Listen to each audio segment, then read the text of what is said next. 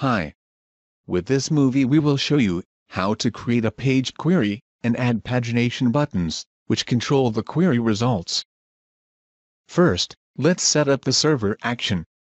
Open the Server Connect panel and create a new action file. Add a name for it and right-click Steps. Then, add database connection. Load your connection, or set up one, if you haven't done this yet. Then, right-click the database connection step and add database page query. Set up the query options. Select your database table and add it. Then, add the table columns, which you need. Click OK. And save your action file. Now, open the App Connect panel and add DMX Zone App Connect to your page. Right-click App and under Data, select Server Connect. Then, click the Select Server Action button and select the server action containing your page query. Click Select. You can see the limit and offset parameters in the Properties pane. Offset is used to control the paging, and limit is used to limit the records shown per page. We'll leave the offset empty for now. Let's set a records limit. We enter 15 here. If you leave this field empty, the default limit of 25 records per page will be used. Now, let's create a variable, which will be used to control the offset. Right-click Server Connect. Select Insert After Data Variable. Add some ID to this variable. Let's call it Current Offset. We'll leave the value empty. Now, let's go back to the Server Connect component. Click Server Connect and click the Dynamic Data Picker button for the offset parameter. Here, we bind the value of the variable, which we've just created. Later we are going to change this value in order to navigate to previous or next pages. Click Select. On our page, we added two simple HTML buttons. We will use them to navigate to next and previous pages.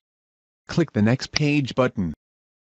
Under Button Properties, click the Add New Dynamic Event button. And under Mouse, select Click. And click the Action Picker button. Select Set Value under the Offset variable. Now, let's assign a value. Click the Dynamic Data Picker button. And under your server action, expand data.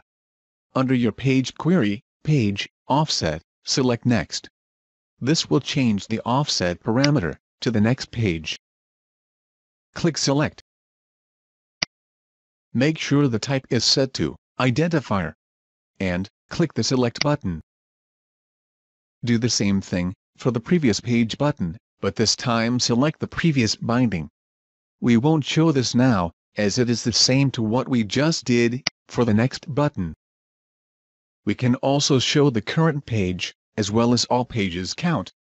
Click wherever you need to show the page status. And click Insert Binding. Expand your server action, and under Data, Query, Page, you can find the current page binding, as well as the total page count binding. Select Current. And click Select. Do the same for the total pages count. And now, let's bind the dynamic data from our query to the page. We've created an empty HTML table, so select the table row. Add new dynamic attribute. And under Repeaters, select Repeat. Select an expression for the repeat. In your server action, under the query, select Data. And click the Select button. Now, just bind the data you need in your repeat region. Click Insert Binding. Select a binding, and click the Select button.